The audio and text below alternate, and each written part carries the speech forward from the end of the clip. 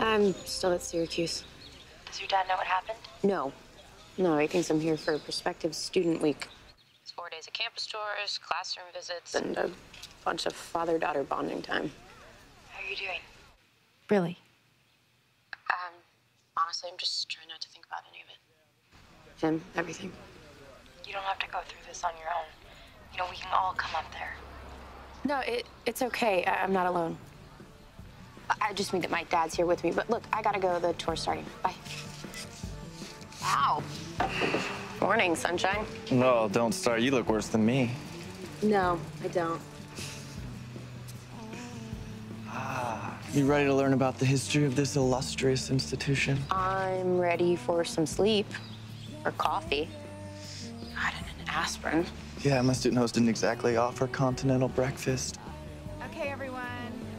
Over here for the tour, please. We really need to go on this thing? I know a place nearby. Killer pancakes. You mean bail on the tour?